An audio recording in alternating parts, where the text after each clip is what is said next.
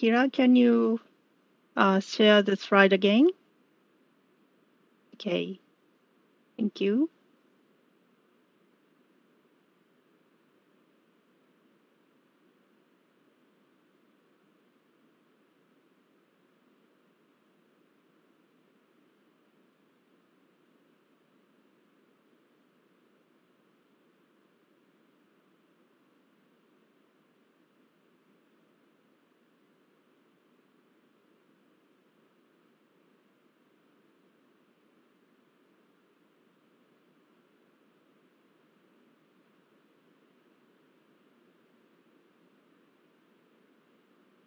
Okay, Prof.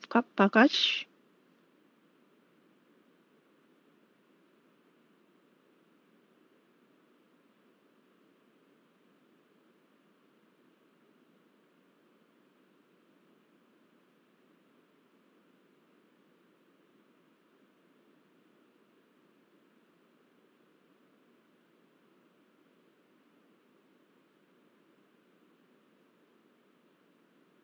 Okay, Prof. Prakash, shall we get started? You are muted. Yeah, sorry. Yeah, sure. It's time, then go ahead.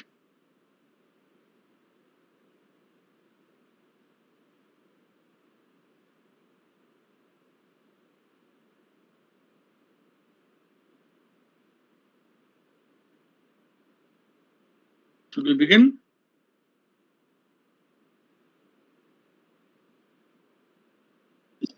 Yes, we can. Okay.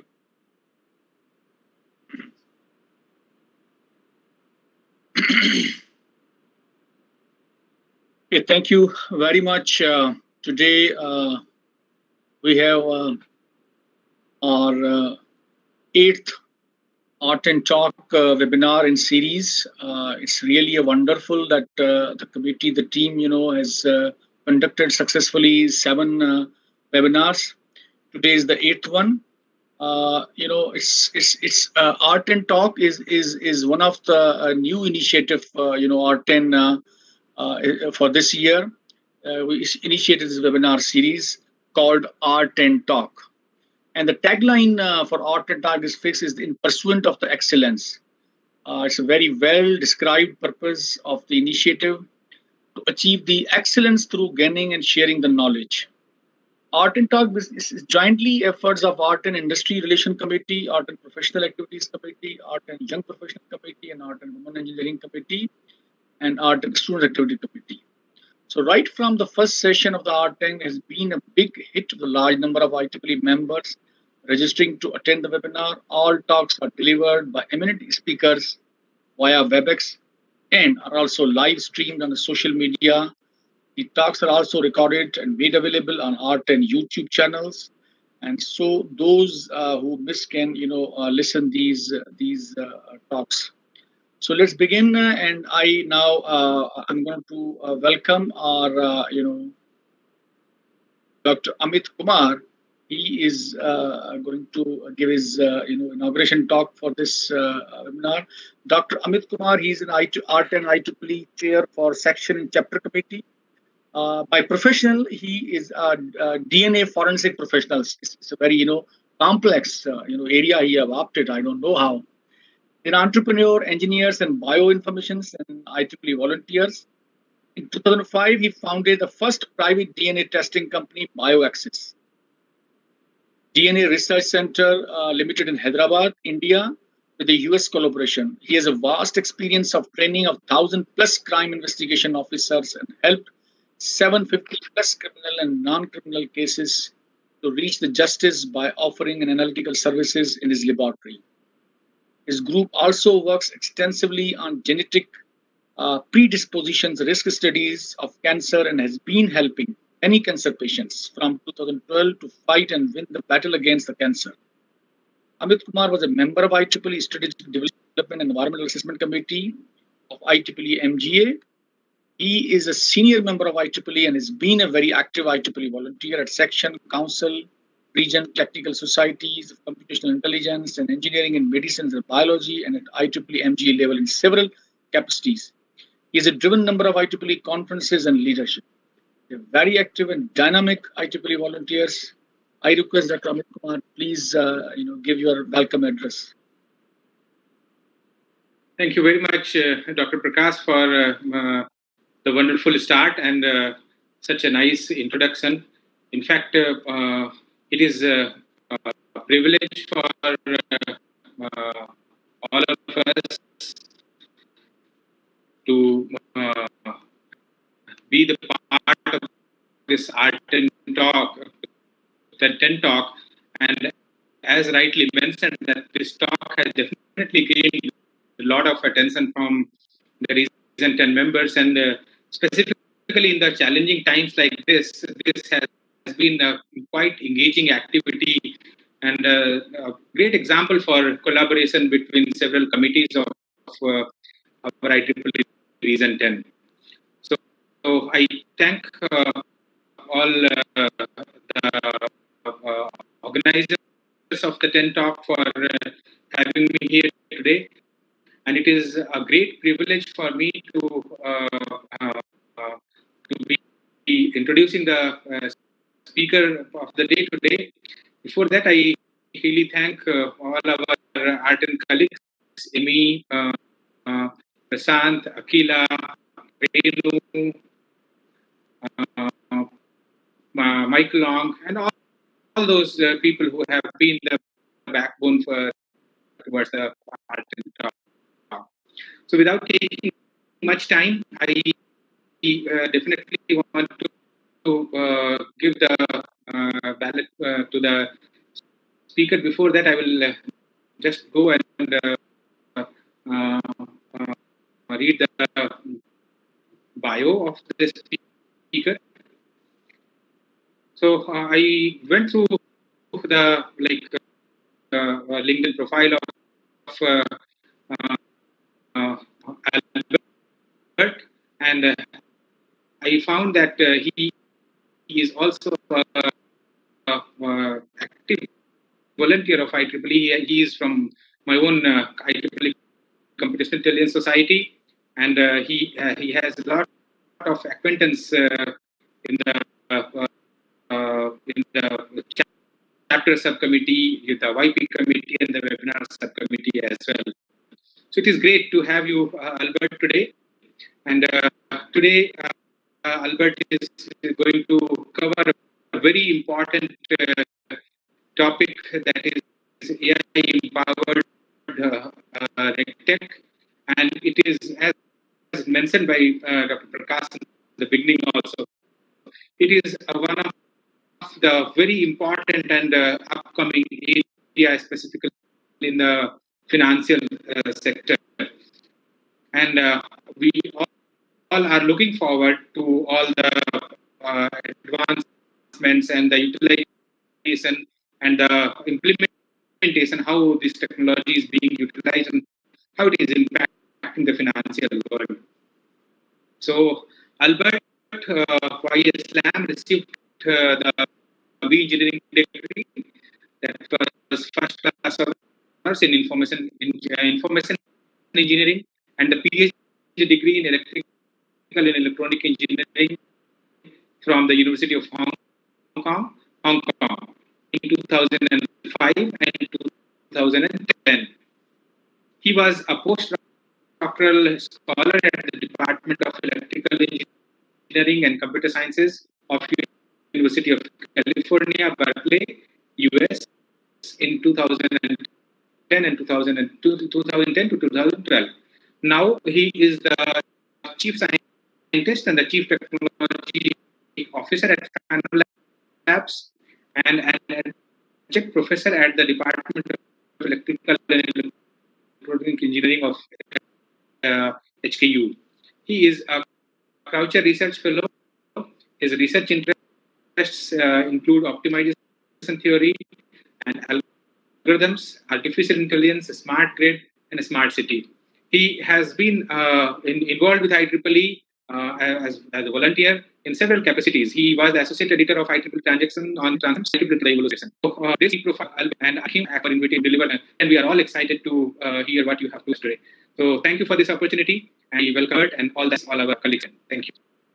So now I'll do this in asking. Well, Thank you. Thank you for the introduction. And yeah. Can you hear me? Can you hear me? Hello? Hear me? Audible? Okay. Yes. Okay, cool. So let me share my deck first. You see my deck? Yes, we can. Yes, it is visible. Okay. So thank you for your introduction. It's very, very glad to be invited to give a talk in R10 Talk, and so I'm happy to share what we're doing in Hong Kong with RegTech. So let me start. So basically, we're getting more and more regulation in the world, particularly in the finance industry. In this talk, I'm trying to talk about how we can make use of AI to empower the RegTech, something that we may hard to do in the past. Then the AI can help a lot and then save a lot of time and cost. So I'll try to explain in the Fano Lab's perspective. Fano is the place I'm working right now. I'm going to share how we provide some solution to enable RegTech with AI. So I should mess up my slides. Okay, cool. So this is today's outline. First, I will try to introduce RegTech for those, particularly for those who do not have any idea about RegTech, and then I'll try to introduce Fano Labs, and then I'll try to explain what the technology we have developed and relied on, and how to use the technology to build up the solution for RegTech. So basically, this is the outline of today. Okay, the first part, RegTech. So as the name implied, RegTech is a short form for regulatory technology. So it's mainly for regulation, compliance. Basically, this term was first coined by the UK Government Office for Science in their 2015 FinTech Futures Report. So RegTech is basically very focused on using technology, particularly on information technology, IT, to ensure compliance with monitoring and reporting on regulatory requirement. So basically, people try to put RegTech under FinTechs. So FinTechs, I know everybody know about FinTech, but RegTech is kind of new sub-branch of FinTech. We focus a lot on the regulatory monitoring, reporting, and compliance. And traditionally, we rely a lot on manual input, manual reporting, manual compliance processes. They create a lot of problems. And the whole process is also very slow. And right now, we try to digitize everything. This enable we can use IT or particularly AI to help in this kind of process. Through RegTech, regulatory processes can be automated and compliance with regulations can be guaranteed. This will be achieved through the entity-wide standardization of processes and the implementation of control framework provided by the regulatory experts. RegTech's objectives are in fourfold. The first one, try to enhance transparency and consistency. Previously, when we do it manually on compliance, we rely on the expert, right? Sometimes it's not very transparent. We are not actually understand what these people are doing. And the standard also vary from one people to another people. But using technology is a third-party thing. Then whenever someone using it, they always give you the similar or same result. So this can enhance transparency and consistency. We also aim to standardize the regulatory processes, because when we try to describe, we teach the computer using AI how to use the RegTech. Basically, we try to standardize the processes, and it will minimize the variation between the people's understanding on the ambiguous regulations statements. And because we're using this will also provide high level of quality at lower cost. With machine, it can work 24/7, and it always have a lower cost, induce lower cost than operate by human only. So let me explain the rise of RegTech. Basically, it comes from two main reasons. One is on the global financial crisis. So I guess most people know what's happening in 2007, 2008. There are great global financial crisis, a lot of GDP drop, and many people lose their job, and then the housing prices drop a lot, and then the housing price is also have much affected. In fact, it's actually some related to some lending process. There's some excessive risk taking by the global financial some institutions, and there's also bursting of some housing bubbles. This all cultivated the perfect storm of global financial crisis. Many people believe that this is mainly caused by the deregulation in the financial industry. So if we have more regulation, then we can ensure that we will try to minimize chance of having global financial crisis. And other reasons on the anti-money laundering scandals. So money laundering is actually the illegal process of making large amount of money generated by some criminal activities. For example, some terrorist funding or job trafficking, and to try to make it more like a legitimate source. So this kind of money come from some criminal activity is considered dirty, and we use some kind of process to make it clean again. So because it's related to crime, and many financial institutions try to exercise some the anti-money laundering process, so to identify this kind of money laundering process. And in order to do this, you need to understand your customer. So it's so-called the KYC process. If you understand your customer well as a point of a financial institution, then you make sure you can quite sure that okay, this person will not use the money from an illegal source and use the money in an illegal way. So these two things mainly drive the RegTech. So since 2018, we are getting more and more regulatory alert. So up to 2019, we reached a level to around 56,000 alerts per year. This is a global alert. So we are somehow getting stable right now, but the alert is very hard.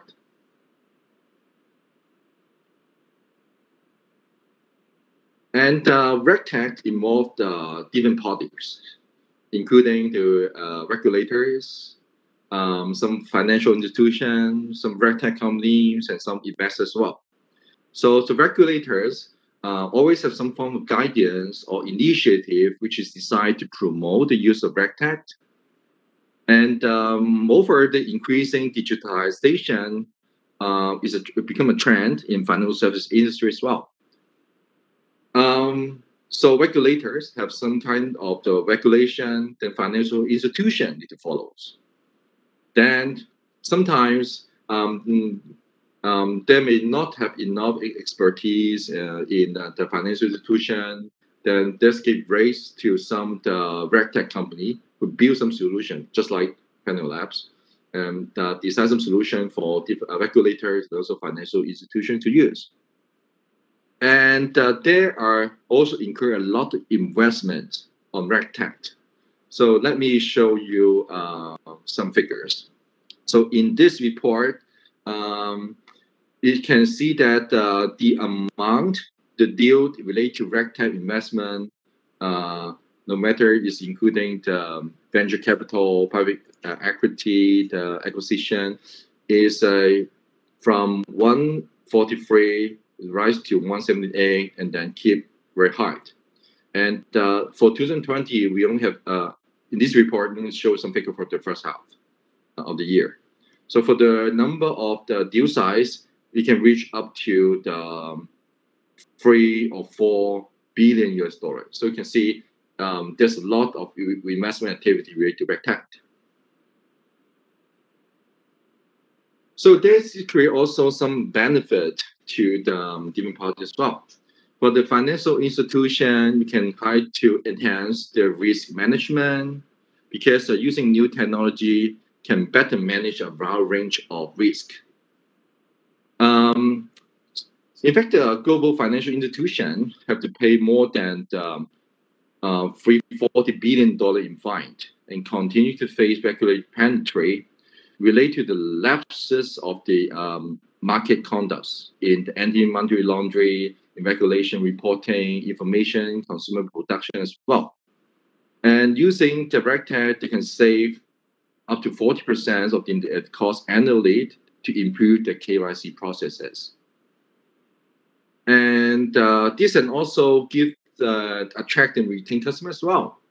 Because, for example, in KYC, they can streamline all this KYC process without asking some tedious or a long list of questions so that the customer have a better experience.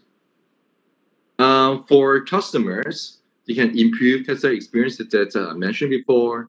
They can also drive some financial inclusion because even up to now, certain customer may also still experience some difficulties in transaction or opening some account due to some kind of concern related to the compliance. And with RegTech, that we can collect alternative data, something to support the customer to make the credit risk and the improve all the access to the financial services. For the regulators, you can reduce risk in the financial system definitely. And in the past, most of the supervisory agencies have to collect some data or summarize some data on a periodic basis. But with RegTech, data can come in more regularly in a more timely fashion. So this can speed up the regulators respond to changing condition and understanding any going hidden crisis as well. And this can also address some minor inconsistency between report between different regions. In terms of cities, they can enhance the compatibility of the banking section. This make the banking sector more healthier without illegal activities, more compliance rate to the rules, and also strengthen the international financial center status and promote innovation technology hub because as a RegTech, we use technology is promote technology as well. Okay, let me explain some underlying technology. The first one is relied on cloud computing. Right now, there is some on-demand delivery of IT resources over the internet, and typically on computing power on data storage. This also enables financial institutions to operate at a low cost without the need of purchase of maintain equipment and to have greater flexibility to generate, to store, manage, and use this data along with the enhanced data security and data protection. The second one is API. API is a programming structure, so which can facilitate exchange of information and execution instruction between different computing systems. This is important because it allows banks or different financial institutions to work with third parties. We have AI. AI can help automate business processes, detect patterns, and generate insights, engage customer and employee through some communication, Particularly, AI can also help analyze, interpret data at a large scale in real time as well. It can provide some predictive insight and alert on a timely basis, more competitive, comprehensive risk monitoring as well. And now technologies on OCRs. Before using RegTech, maybe people relied a lot on documents and papers and hard copy documents. Sometimes we need to extract the information. OCR allow us to extract document and put it in the digital form. This becomes an enabler to other technology, because once we turn everything into digital, it can enable other underpinned RegTech solution by converting information to data in a better format.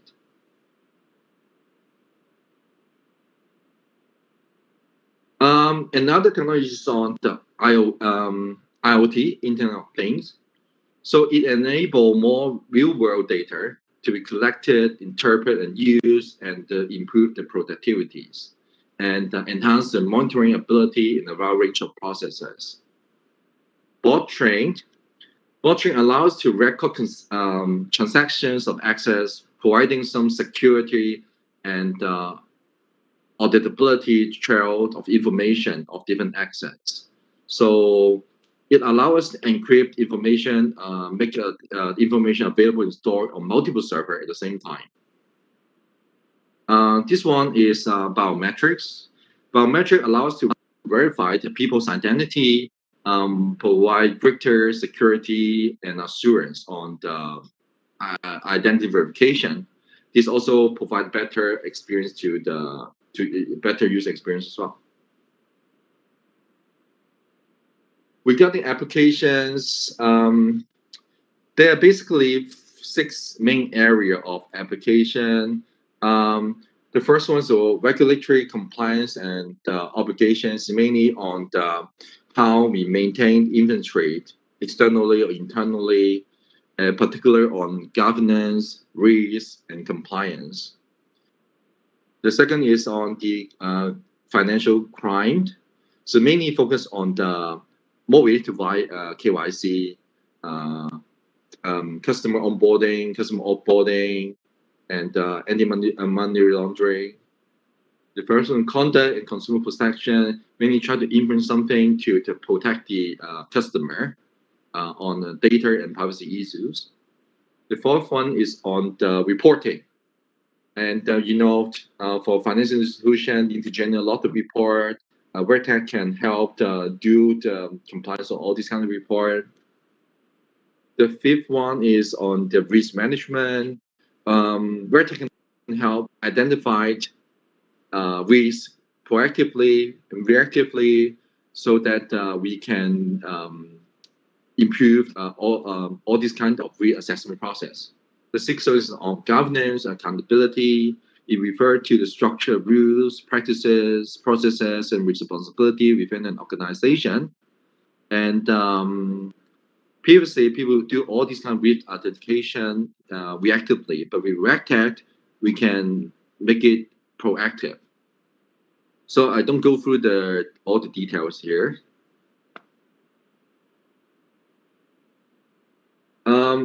In this figure, they try to show some RegTech implementation in Hong Kong. This figure based on the survey conducted with all the banks in Hong Kong. We can see the 4 different colors here. For gray, it means no implementation RegTech. Light blue on currently selecting some vendors. Deep blue is on POC, proof of concept, and dark purple is on the fully implemented. From looking at the color, we can see most banks, all banks in general, have around 32% of the bank have a fully implement RegTech. And with those banks with more access, it's more than $100 billion, that is almost reached 50% have implemented RegTech. We break it down into some business model. Virtual banks have a higher tendency to use RegTech than some traditional bank. When you try to break down into exercises, the more the bank have more access and more willing to work on RegTech. And in terms of headquarters, if the headquarters of the bank is in the US and tend to be make RegTech more acceptable.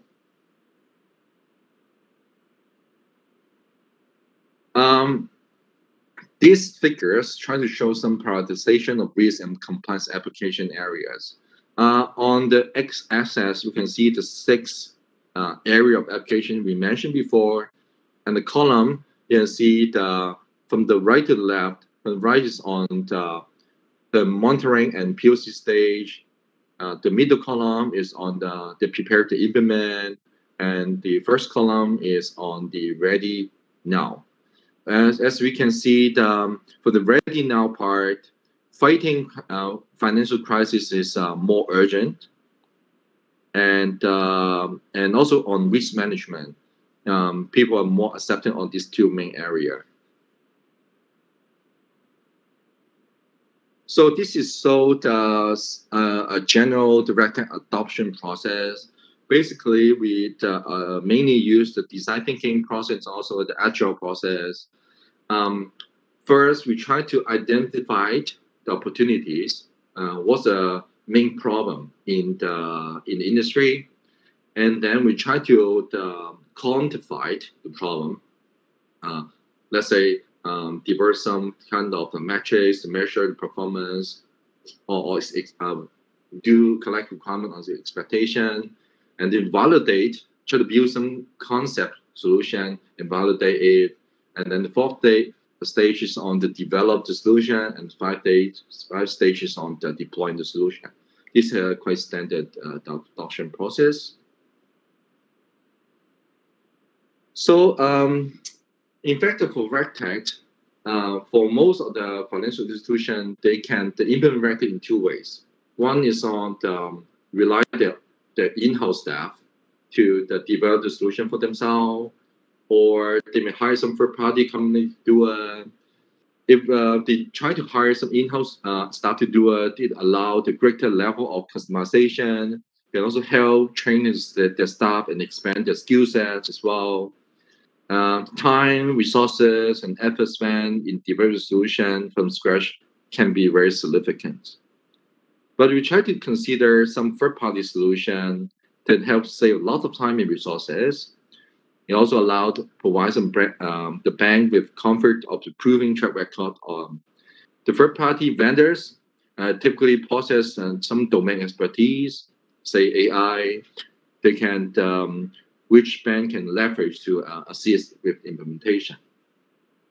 So in this figure, we can see most bank we have already adopt some third-party RegTech solution providers, or partially adopt some of the third-party providers and work together with the in-house staff. So in total, 61% of the RegTech solution are using third-party providers. So this is a few examples that the regulator facing the financial sales compliance. So this is some example that some banks got some fine, large amount of fine, let's say $400 million, $10 million on some financing sales issues. So we can see that the fine is super huge. So when you look at this problem, we can see the human-to-human communication is the key for sales compliance. Most compliance risks, such as fraud detection, can actually be solved systematically already by using big data.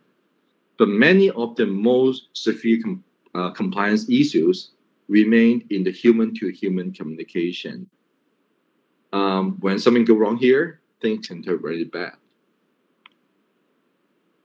This also showed some common challenges in sales compliance. When you look at this pyramid, from the bottom is the relations manager. Let's say some relation manager in the bank. When they do compliance, they need to check a lot of documents. They need to spend a lot of time on it.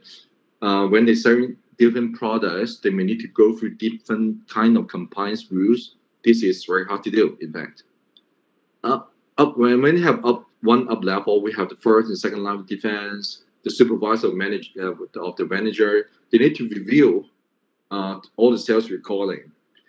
In fact, it's very hard to examine all the recording. They may only able to sample some of them. This also incurred high labor costs.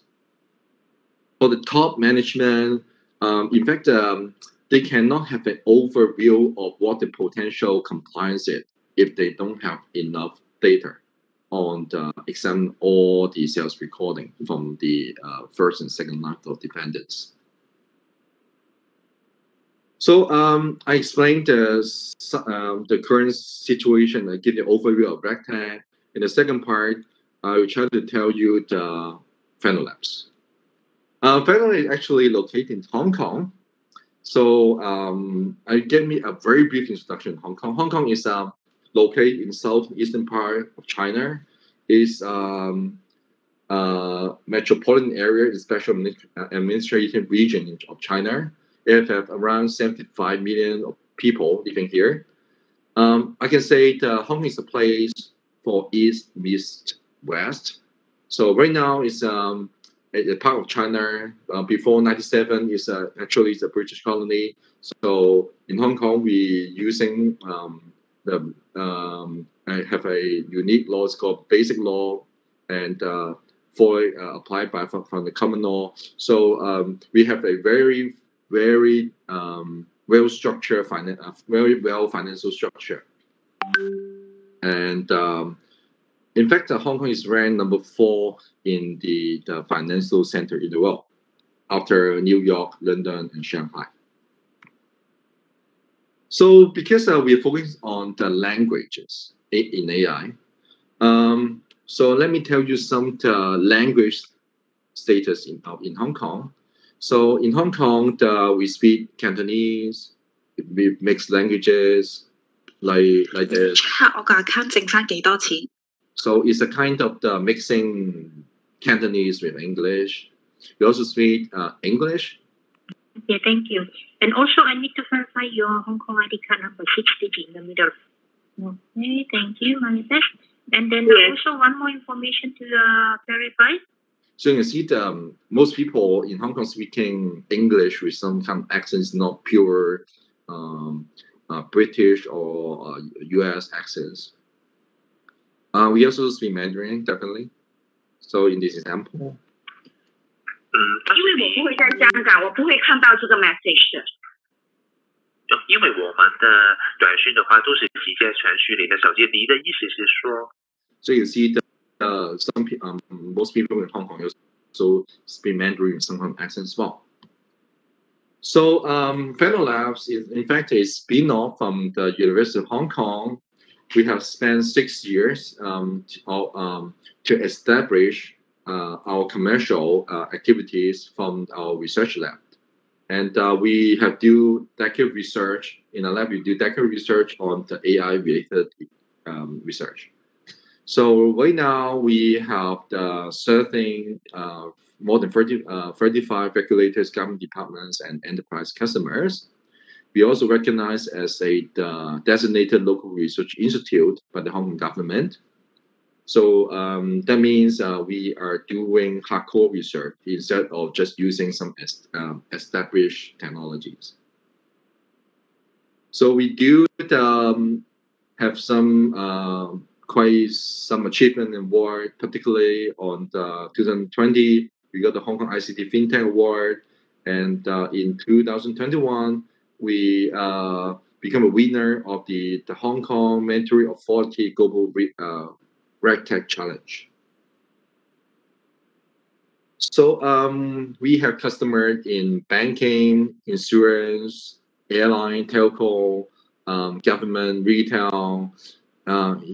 We have our system can process more than 100 million, 500 hours of audio a year. We're serving 10 million customers. We helping customers to grow annually 400 times, 400%. So there's some track record ourselves. We also have a very strong R&D force. We hire PhD researcher from or scientists from the very renowned institutes like the Berkeley, National Singapore University, Cambridge, Imperial. Of course, we included some the university in Hong Kong as well, like Hong Kong U, Chinese U, Hong Kong UST as well. So we are serving the regulator, we are serving the banks. So here's some example. So I'll just give you some very brief introduction to Fano Labs, then I'll try to explain the technologies we use. So basically, we technology in 5 aspects. The first one is on the speech recognition. So we have the very high accurate speech recognition for the mixed languages, which is particularly useful in Hong Kong. We also do the speaker diarization. This enabled this helped a lot in some mono recording. I'll tell you a little bit more later. On speaker verification, we rely on test-independent speaker verification. That means we don't need to rely on the text to do speaker verification. We do NLP, so natural language processing. We also do speech synthesis with mixed languages as well. So let me tell you each one of them one by one. For speech recognition, it actually means we try to convert speech into the corresponding transcription. Let's say I'm saying, how's the weather today? Then going to the speech recognizer, then it will return the text. How's the weather today? So the actually ability of a machine program to identify words and phrases in spoken language and convert them into a machine readable format.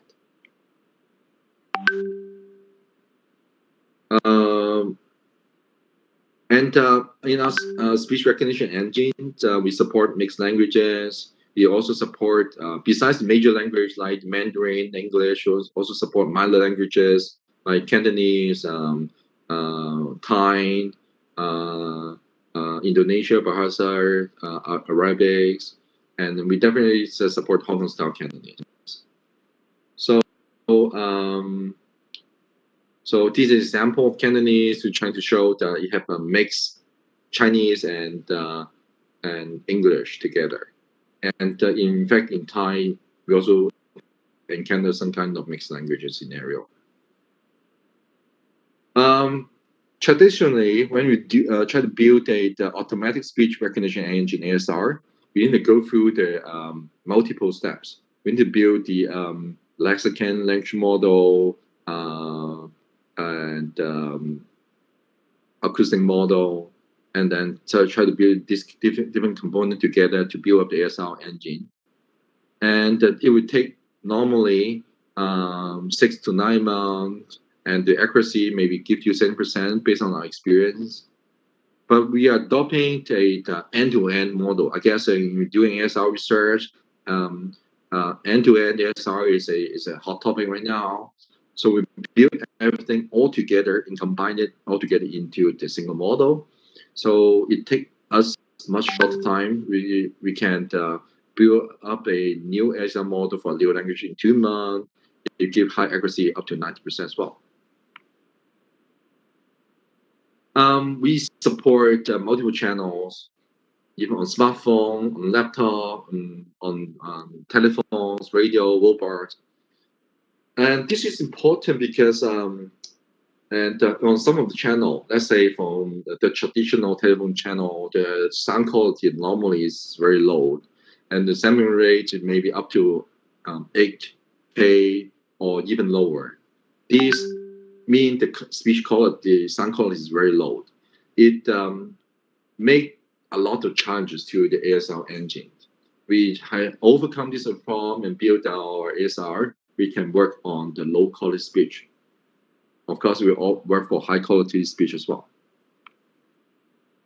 So another important component in speech recognition is voice activity detection, and it identified silence part and the versus the noisy part. So we are more focused on the speech and ignore the noisy part, and identify the speech segment from the start and beginning. We also do the automated punctuation. So if we just transcribe speech into text, it may give you something like this example without any punctuation. But if we can put the punctuation in the right way, then it can help improve a lot on the readability. So this example is in English. This example is in Chinese, Cantonese. They in fact carry the same meaning. We built a model particular for speech punctuation so that we can put punctuation in a right way, in the intelligent way.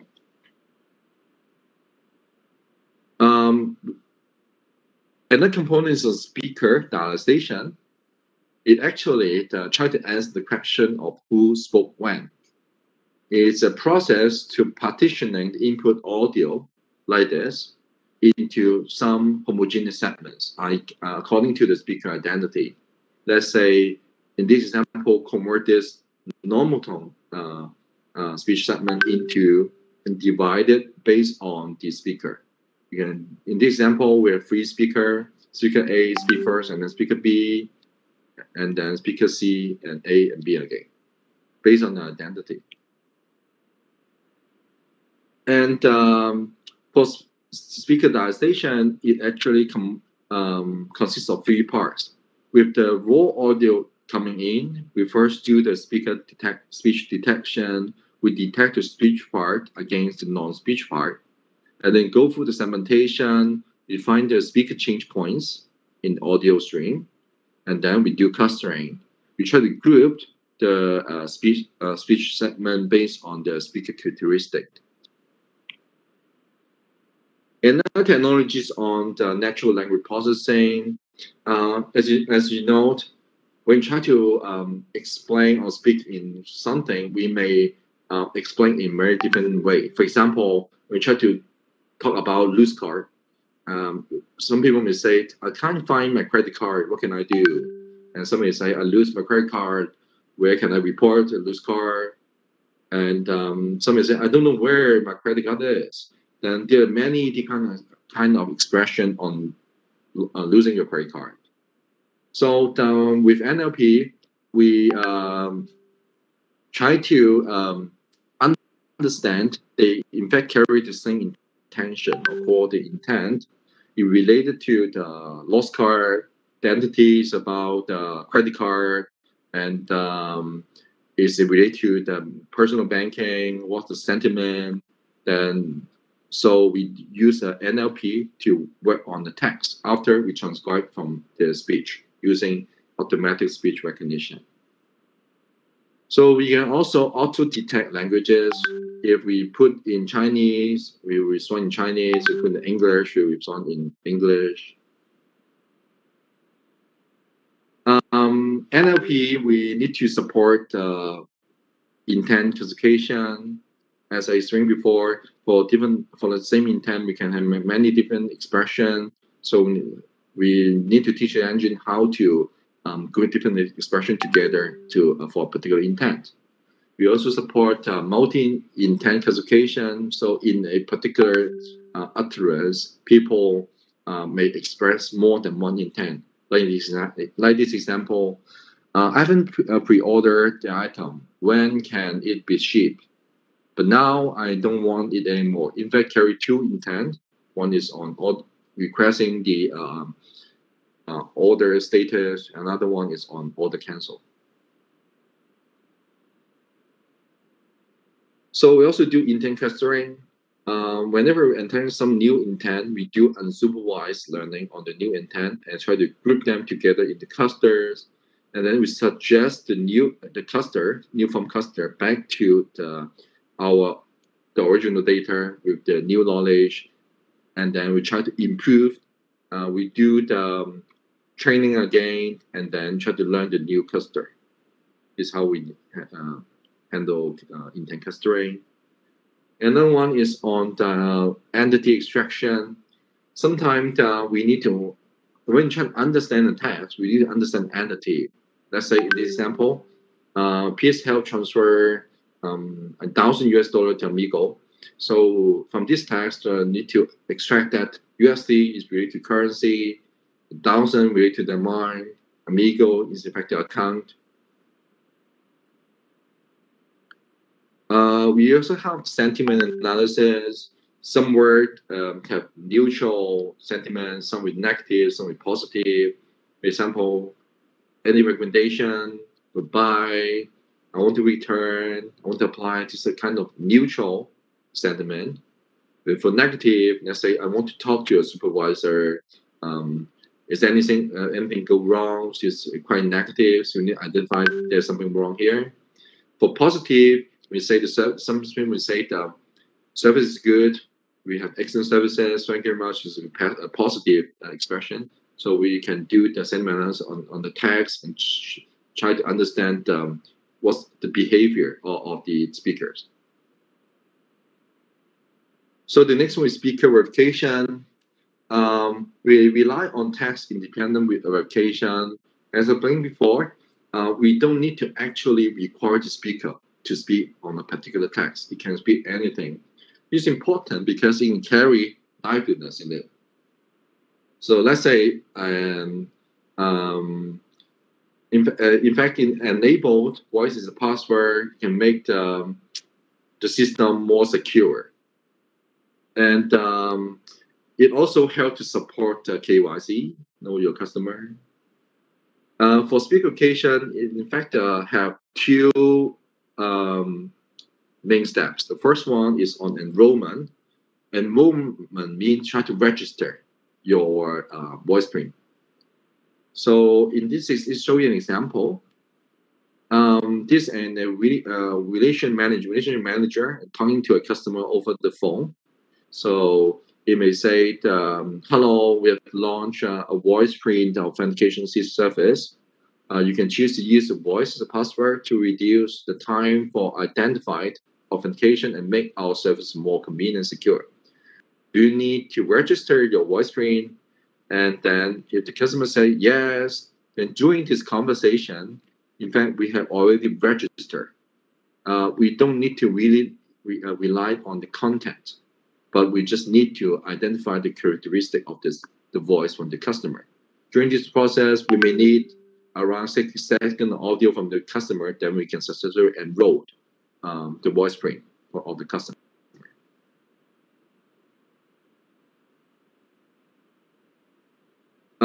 After enrollment, we come to the second step, is on verification. This example shows you successful verification scenario. Oh, sorry, okay.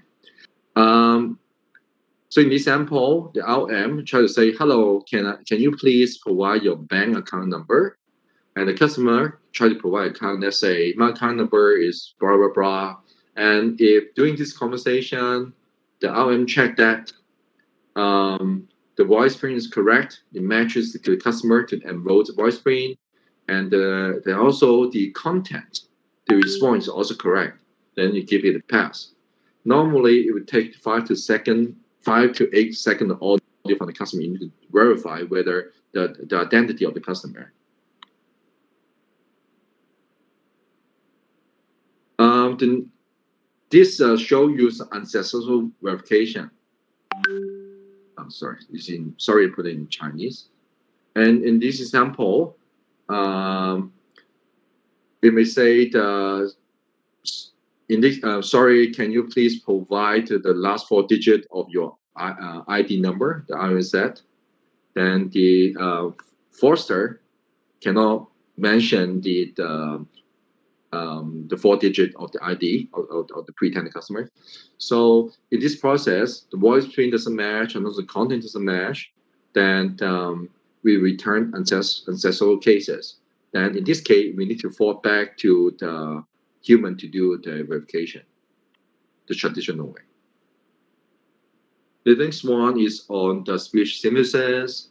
That means we try to do the text to speech, how to convert text into speech. This can give a very nice customer experience when you try to use some particular service, because when you try to speak text, try to speak in speech, and then the machine or system try to respond in speech as well. So in our TTS, it support mixed languages, even for different, let's say for Chinese and English, you can also speak in the same voice. And we need to do the text normalization. When you see some numbers, we can just directly read it out. We understand the content based on the text, based on the content. Let's say the mature date is 16/12/2027. You understand it and make it like normalize it. Make it like the mature date is 16th of December 2021. We also allow the user dictionary. It allow business user or the IT team to customize the pronunciation of some words, because for some word it may not speak in the normal way. We allow customization there. We also allow custom voice, so we can tailor-make a voice for a particular enterprise. This is the example of our TTS. Let me play one for English. Designed for the modern investor, Securities Account features combine flexible control with everyday convenience to help you make the best decision every time. Markets available include Hong Kong Stock Market and Shanghai Hong Kong Stock Connect. Because we relied on AI, so we make it more like a human. Sometimes we may very hard to differentiate whether it's speaking by an AI or by the machine or by a human. 美國政府房貸債券 Okay, so next slide. And the next part, I try to explain the solution we provide based on the technology I just explained. The first one is so-called the Colinta. It's actually a speech analysis solution. So basically what we try to do with Colinta is we try to use a system to analyze a lot of audio recordings. Let's say in a call centers, we have the 1,000 hours of recordings every month. And sometimes it's very hard to ask human to listen all of them and to do the compliance or do the checking. We may only rely on some sampling, but with our machine, we can use AI to listen to all of the recordings and turn all the speech into text. And use stylization, we can split it into the agent side or the customer side. This can help manage the quality, enable compliance check, and also provide business insights. So before we have this solution, we may need to, after we have mentioned before, after we have all the recording, we only sample some of them. We try to examine all of the recording. Sometimes it's a nightmare. With a solution, we can use AI to understand all the speech, because we turn all the speech into text and use NLP to understand the content. This can give you a report easily, give you some insight as well.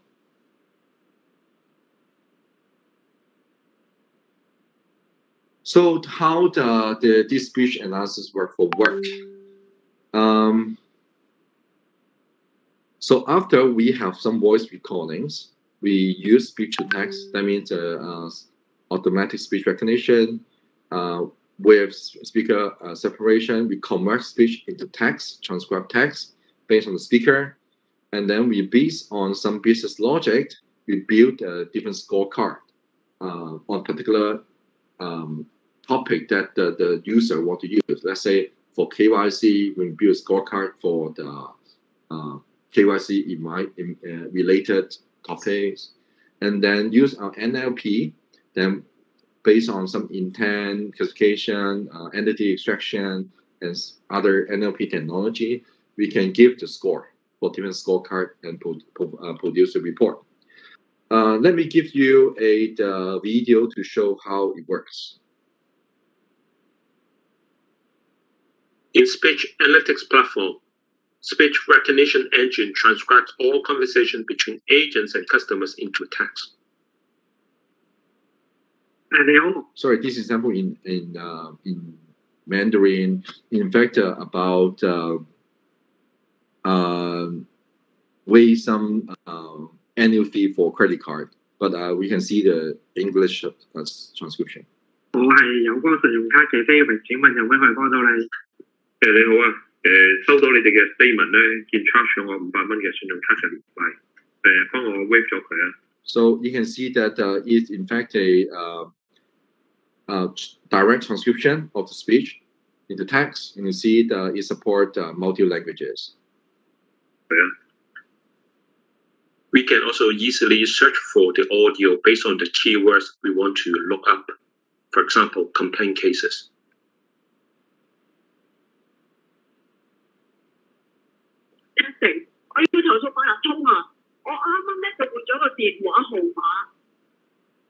Leveraging natural language processing, we can understand why the customers are calling us, what are their intentions.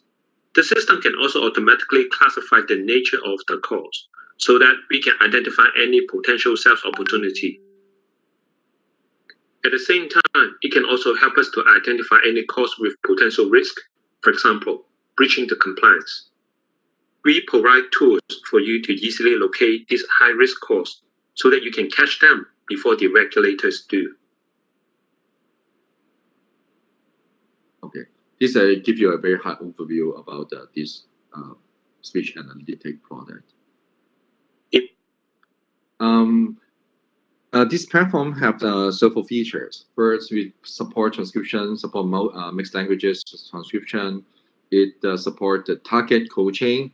So when the live agent using the system, the supervisor can instantly provide the support to the agents to respond to customers' questions. We provide compliance check and identify the potential risk using our SR and NLU. And you can also help assess the performance of the speaker, let's say for the agents, whether they have to go through all the required steps, whether the agent do the greeting, whether they have polite or not. We also do the business promotion because we can uncover some potential sales opportunities. We will understand the emotion. You can do emotion analysis. You can detect the behavior or the emotion of the customers so that you can improve services. This is the system architecture. When call goes in or streaming goes in, then we go through the API, the gateway. I mentioned before, API is important, so we use API. And then we use our speech processor and also our voice print to do the voice biometric and also convert speech and text. So the text, generate text, we have the intent server, entity server, text pattern server, and sentiment server to identify the intent, the entity, any speech pattern, and also analyze the sentiment. And then we turn to, based on the scorecard we develop based on the business and insight requirement, and then we generate report. And I mentioned before, it support voice search, and if we type the keywords, in the platform, we can definitely identify which particular segment of the recording contained a particular keyword.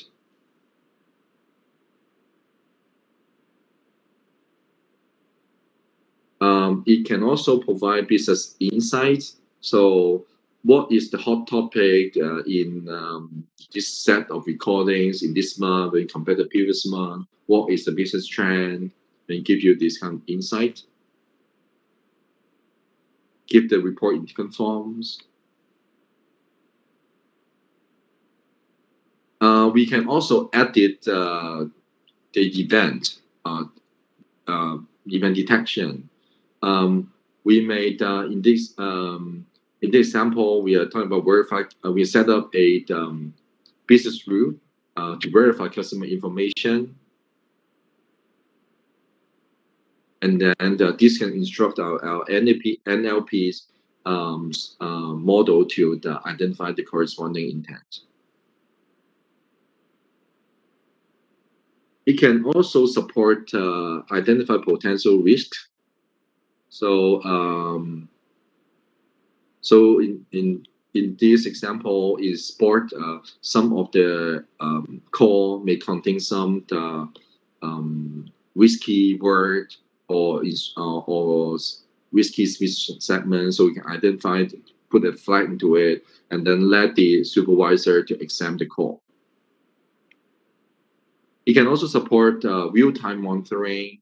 So a lot of agents trying to talk in real time. Supervisor can actually monitor what's actually going on with each of the agent, and then whenever there's something go wrong, the supervisor can jump in and then help the particular service for a particular customer.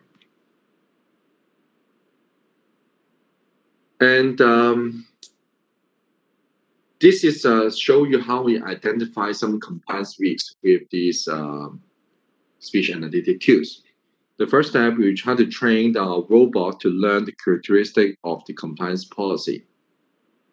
We need to first we need to, based on the business requirement or the compliance policy, we try to define the business rules, and then we examine some of the recordings, and then use our speech to text engine, transcribe all those text speech into text, and then examine the transcript. Using this kind of data, we trained our engine to understand the characteristic of the compliance risk in this particular customer. And the second step, after we use a robot to identify calls with potential risk and compliance intent, and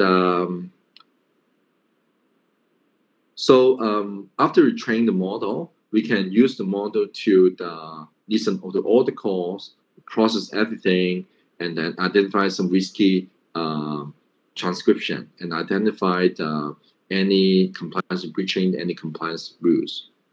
After identify a subset of these recordings, then they may pass it to the compliance team to review them. So what's the benefit in it? It actually can examine all the calls without just sampling some of them. It can reduce the number of the compliance officer needed because most of the job have been done by the machine. And we can also support proactive detecting of any problems so that it can avoid a lawsuit or heavy fine from the regulators. It can also help improve the impact on reduce the impact of the company reputation.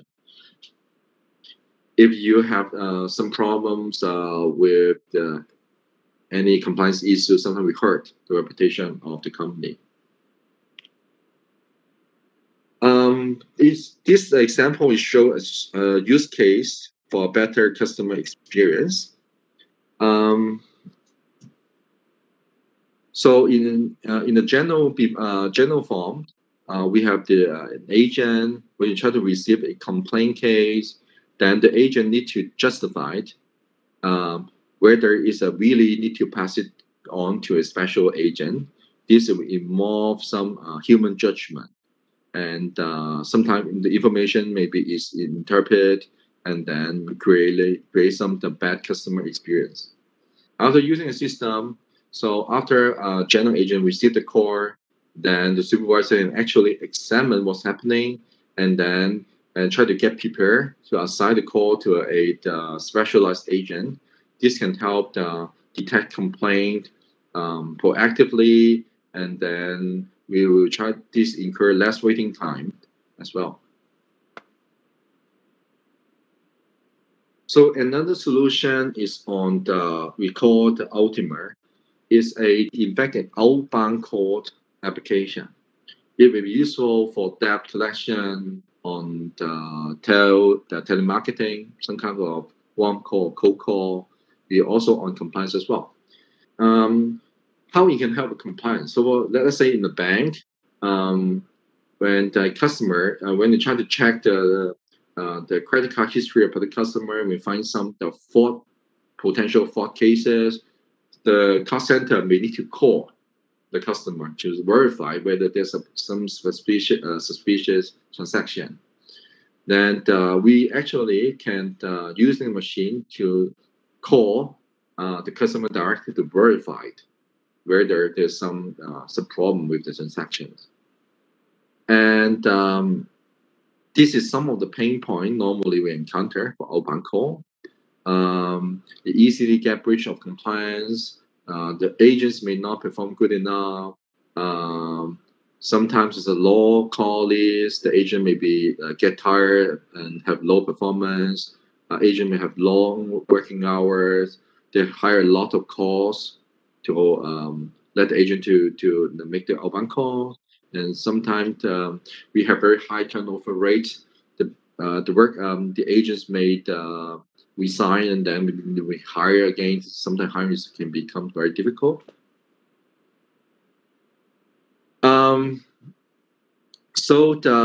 Let me give you a case study on compliance using the outbound call scenarios. So the blue box is for voice bot. The purple box is for the customer. Let's say, hello, I'm Sophia, your investment product assistant. Based on your chosen investment product, we need to verify some information with you. May I know if the transaction amount is less than 20% of your personal net worth? And if the customer responds, yes, less than 20%, then the customer say, okay, understand it's less than 20%. We are now confirmed the transaction based on instruction. Then everything go pass. And then you may continue to ask if anything it can help you. Then if yes, then we may assign a investment advisor to help you. If no, then we say confirm it with goodbye. We go to another branch. If the transactions are higher than 20%, then the voice bot may try to reply, understand. It's more than 20%, but based on the information recorded in our bank, and you have certain experience on investment. So then if this is correct, then you say reply yes, and if it's no, then reply no. So based on the customer's response, then we can further proceed, see whether we should further continue the transactions. These examples show you that we don't necessarily need a human in order to do this kind of compliance check when we encounter some transaction problem with the customer. We can actually hire a voice bot to do all the jobs. And the voice bot can actually use speech and interact with the customer so that maybe the customer doesn't aware that he's actually talking to a robot. This is the system architecture for this outbound call services.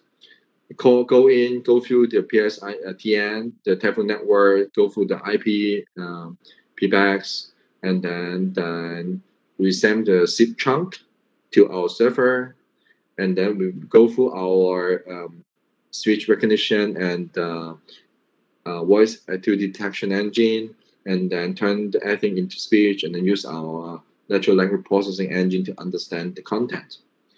And then we identified any possible intent or action we need, and then identify any batching event using NLSML, natural language sentiment makeup language, and then use the RTP protocol to respond.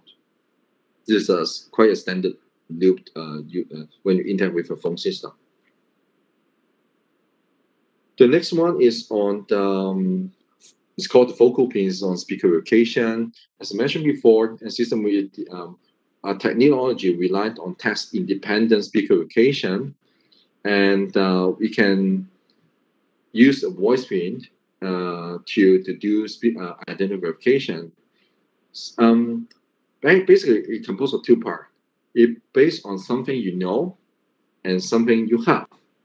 The voice is something you have, and the content of the speech is something you know. Based on if two things is correct, then it's quite sure that it could the identity authentication can get a pass. So this example shows you how it works. 歡迎此段聲紋認證示範系統，請選擇服務。註冊聲紋請按1字，認證聲紋請按2字。請輸入4個位嘅戶口號碼。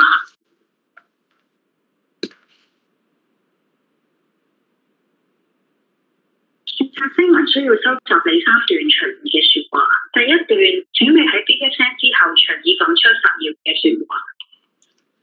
Hello, I'm a current customer of your bank, and recently I'm planning to open up my small business nearby Causeway Bay.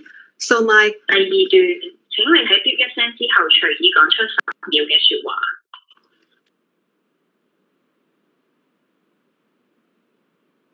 你嘅聲紋已經成功註冊，請選擇服務。註冊聲紋請按1字，認證聲紋請按2字。要認證，請你喺嗶一聲之後隨意講出10秒嘅説話。Hello, I would like to find out about the progress of my loan applications. My application number is 1234. I submitted my. 你已經通過聲紋驗證。Okay, so these are realistic scenarios showing how the speaker verification works with the text independent speaker verification. As I mentioned before, we need to go through two steps. One is on enrollment, and show this before, and the second part is on verification. We have successful verification. We have unsuccessful verification. I showed this already. And we also support enrollment via live conversation. So, okay, something in English. So, in the actual conversation between the agent and customer, in fact, we have already recorded the voice print of the customer. We just need the customer to confirm that we use this kind of voice print service. This provide a voice print registration seamlessly. This can help customer have a better experience on this particular verification process.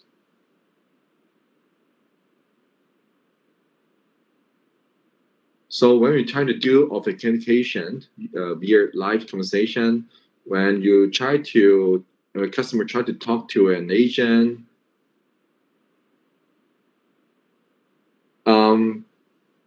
let's say the customer tried to do a transaction, and then the agent tried to respond to the customer about the content. During this conversation, we actually already passed through the speaker verification part. So if the voice print match, then the identity authentication go through. Otherwise, we get rejected and go through traditional way using the security questions, something like this. So this is we have mentioned several solutions we provide. Let me recap a little bit. I showed this figure before,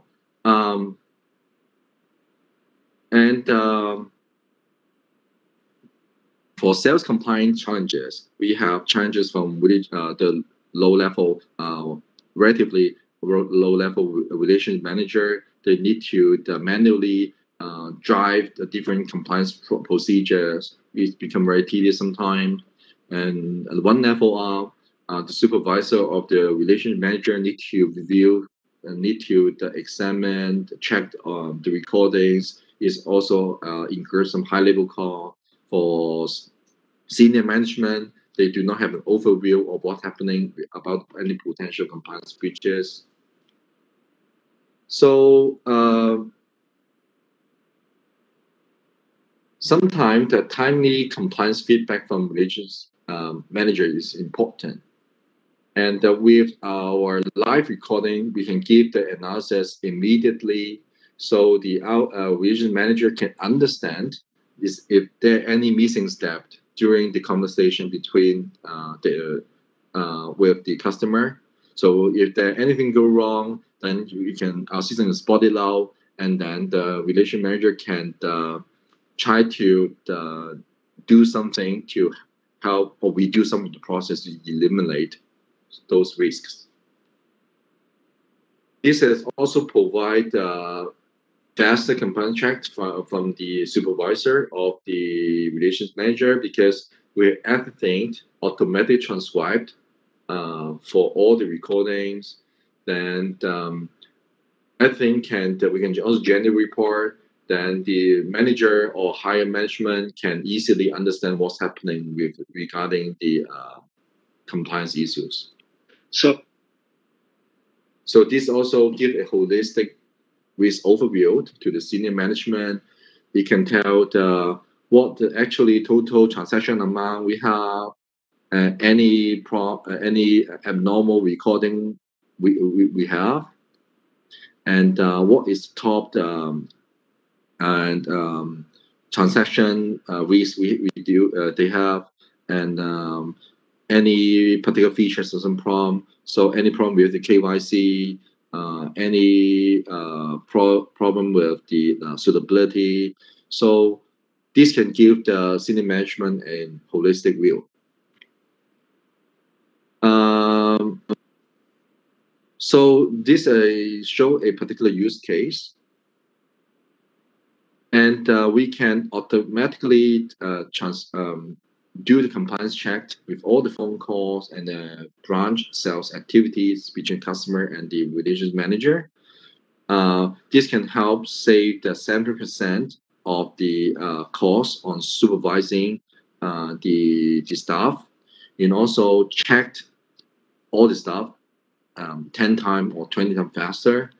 And the new staff training cost can reduce by 50%. Normally, we can do checking at a low cost. We rely on human before. When try to hire the compliance officer to do the compliance check, the hourly rate may be $500 per hour. But using a system, we can reduce 5 times, reduce to the $100 per hour. We can do something faster as well.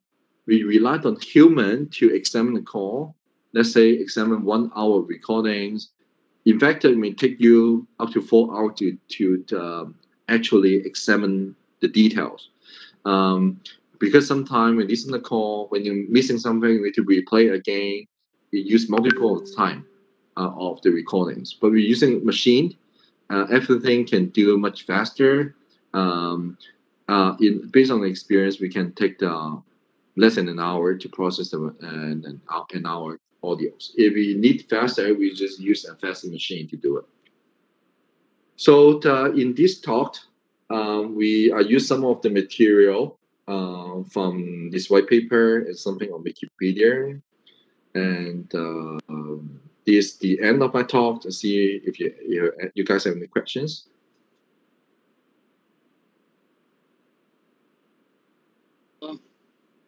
Thank you very much for this wonderful talk by Dr. Albert. I have one question over here. Ms. Akila, what are the limitations that can occur in implementing the real world secure system based on RegTech? The real world situation in RegTech?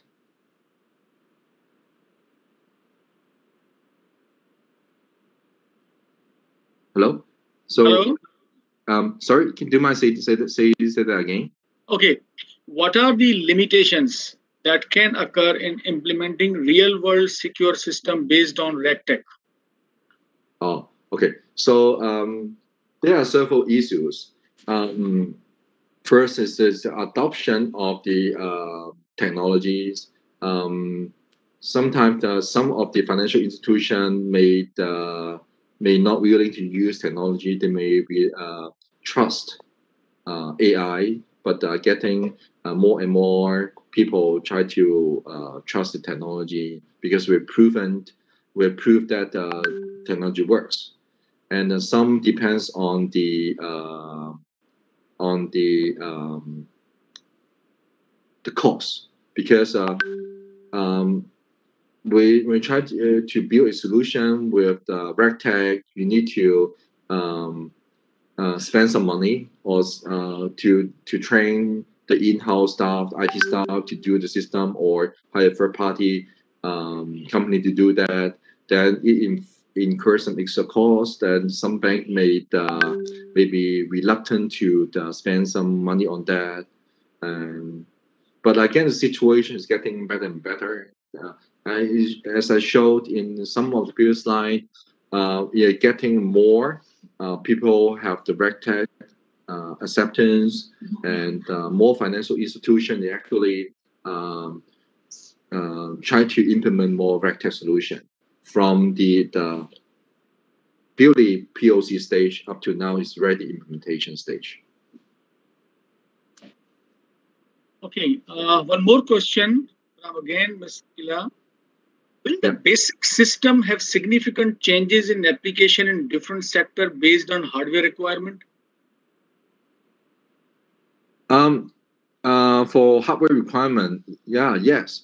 If you do need fast processing, and you may need a better machine, as you know, for machine learning, we relied on the GPUs, so you may need a high level of GPU to make the machine learning, also the processing faster. When it particularly comes to speech recognition, the requirement even harder than the text.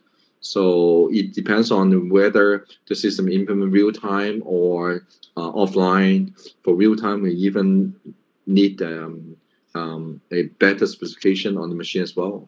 So it really depends on the application. Okay, one more question from Jiyong Park. Thank you very much. I have a question about speech diarizations. What happens if the voice overlaps at the same time in the speech diarizations process? How can it differentiate between the silence between the words from one person and between the different people? In fact, for overlapping, first we need to do the overlap detection. There's a particular piece of words called the overlapping detection, and then we need to use speech separation to separate the speaker's voice. So with this kind of step, then we go through the diarization again, then we can separate overlap speech. So we need some kind of more detailed implementation in order to handle the overlap speech. Okay, until now, no any further questions. In the meantime, I have one very small. As you mentioned, the money laundering, anti-money laundering, and what do you think the risk indicators for the money laundering, and that can be tackled with your system, the processes you mentioned over here? Say, for example, let me give you an example that the business are trading between the different vendors in the different countries. So, and say for example, when once it depends on the KYC. So what information given in the bank, or and then it may be looks some suspicious or different than the given in the KYC, or so how would it work in the system? Okay, so so KYC is understand your customer, so know your customers. So so let's say the person opened a bank account, maybe it passed anything to someone else to use it, maybe use it for money laundering, and then this may create a lot of risk to the bank or some financial institution.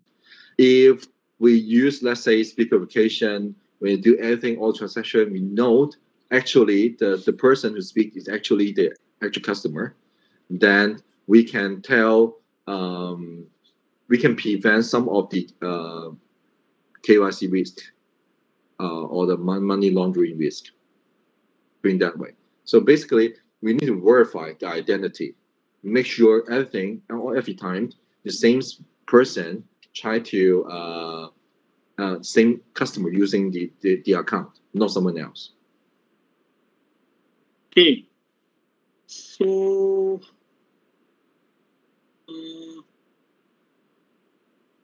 there's no anybody have any question?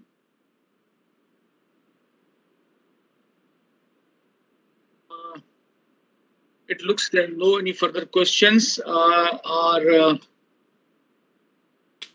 guest of honor, Mr. Amit, Dr. Amit Kumar, I think he wants to leave because he needs to attend CLAP.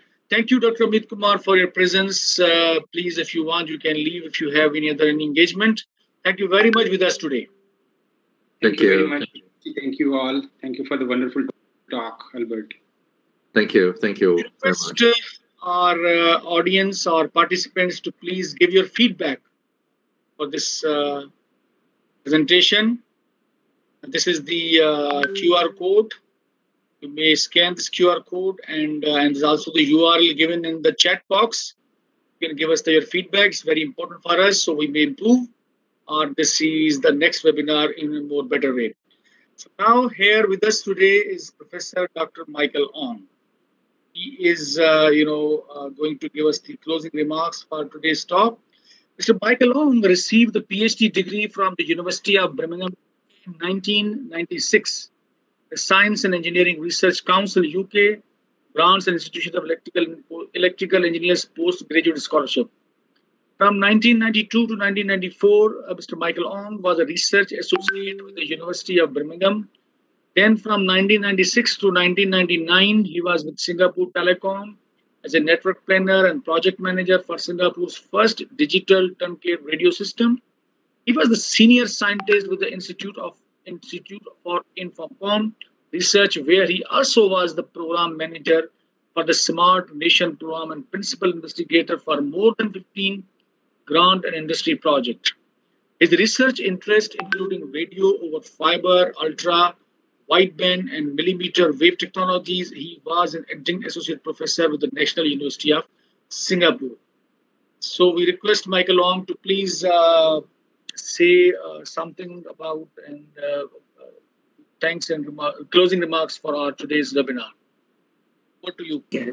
Thank you, Prof. Prakash, for your kind introduction. First and foremost, I would like to thank Dr. Lam for this very interesting talk and the panelists for their valuable contribution to our R10 talk. I would also like to thank the attendees who have helped to make this R10 talk such a successful event. And Dr. Lam has enlightened us with the Pinotech's use of AI technology to drive automation and overcome challenges in the management of regulatory processes. We truly understand the complexity of speech recognition and processing, especially when the language spoken in Hong Kong is in English, Mandarin, and Cantonese. This is the same situation in multiracial Singapore. Did you know that The national language is Bahasa Melayu in Singapore. Besides this, English, Chinese, Malay, Indian, particularly Tamil, are also spoken in Singapore. Besides these languages, we have the Chinese dialect, Hokkien, Cantonese, Teochew, Hakka, and etc. So, and in our institute, we took a few years to conduct the translation of the languages into the local context with the slang, the accent using NLP. So it took us a long time to do this process.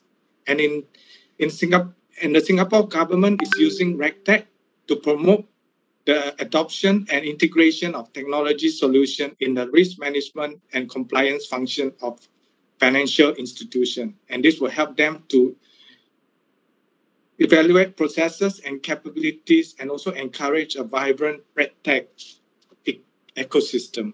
So it was a pleasure listening to your talk, and on behalf of Region 10, we would like to present you with an e-memento. Kindly accept this virtual memento from IEEE Region 10. Dr. Lam? Yes, thank you. Thank you very much for your talk today. So next slide, please. Thank you. So once again, I would like to thank Prof. Prakash for moderating this this seminar.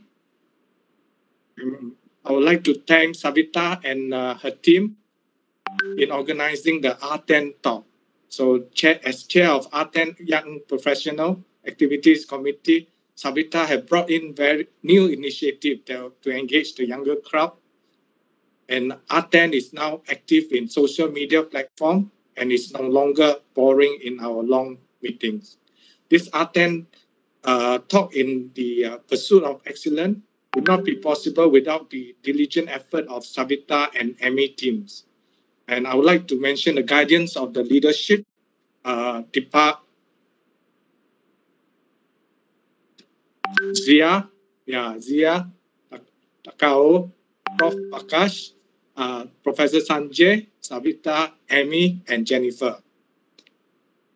So I would like, this series of talk is the combined effort of Prof. Sanjay, Industry Relationship Committee, Prof. Prakash, Professional Activity Committee, Savita's Young YP Committee, Amy's Women in Engineering Committee, and Jennifer's Student Activity Committee. Thank you for inviting me to this talk, and I look forward to more IEEE R10 talk. Okay. Thank you, Dr. Michael, for this closing remarks. Before I move forward, there's one question from the speaker, from Viraj Sohalia. What is the full form of NSLML?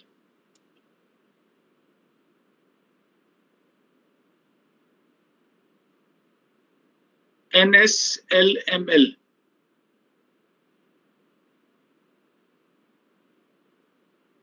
Language semantic.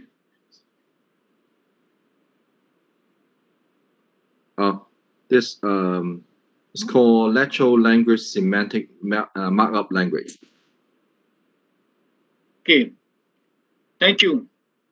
Let me I can reply to the chat. Okay, thank you very much. So the participants can join with us on social media, LinkedIn, Facebook, and YouTube. You will access these. Now, our upcoming webinars, we are fortunate enough that the President IEEE and CEO IEEE Fellow, Susan Cathyland, has give her consent. She will talk on IEEE is an internet-dominated world on October 2, 6 p.m. to 7:30 p.m. IST GMT 5:30. So we request all the participants to please register yourself. This would be a wonderful talk from our president. And I'm sure you guys have filled the feedback form. And thank you very much. Again, if those who have not yet filled the feedback form, please do so. This will really help us to improve ourselves for the next webinars.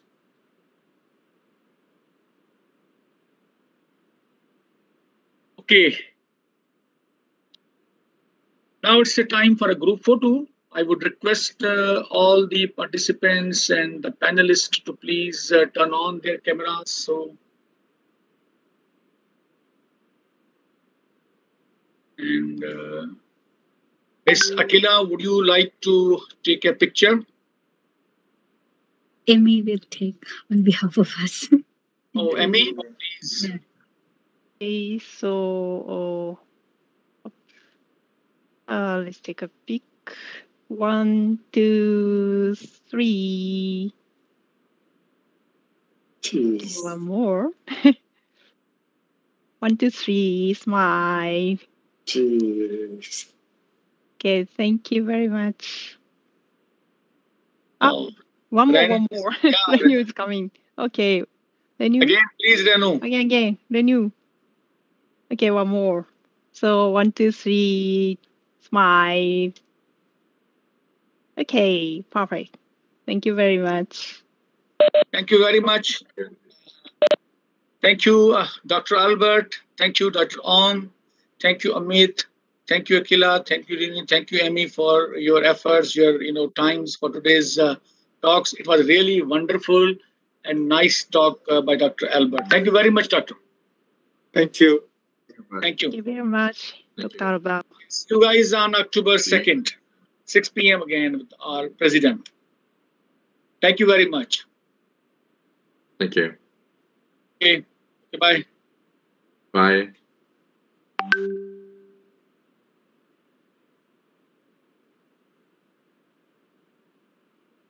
Amy-san. Amy-san.